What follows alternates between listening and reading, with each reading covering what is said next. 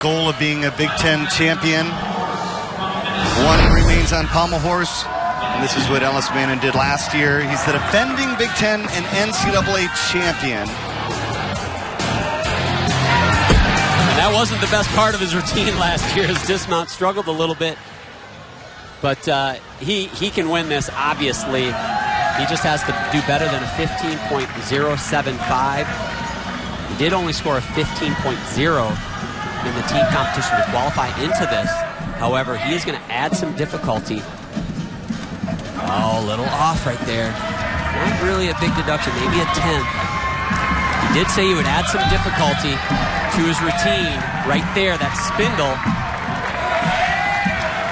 to get his start value up to a 16.4.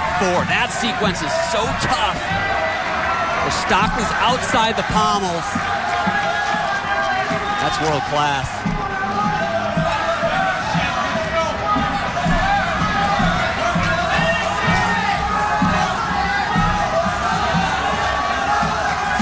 Have a clean dismount. He might be the champ again.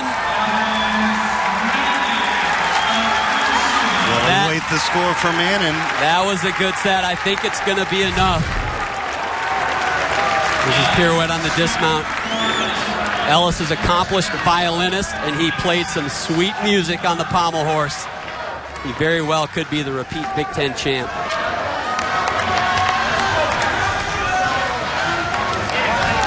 What do you think? Mike Burns thinks he's the Big Ten champ again. He needs to pass Matthew Foster 15.075.